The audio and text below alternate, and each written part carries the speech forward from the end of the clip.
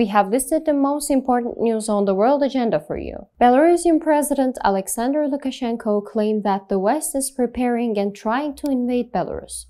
In the Balkan country of Montenegro, people will go to polls on April 2 for the second round of presidential elections.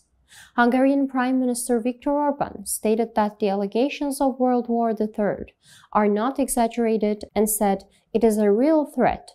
Former US President Donald Trump will appear in court over the $130,000 hush money payment to Stormy Daniels.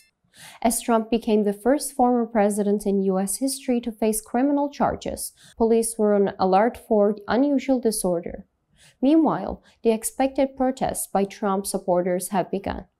European Commission President Ursula von der Leyen stated that China's attitude towards Russia-Ukraine war will be a determining factor in European Union-China relations.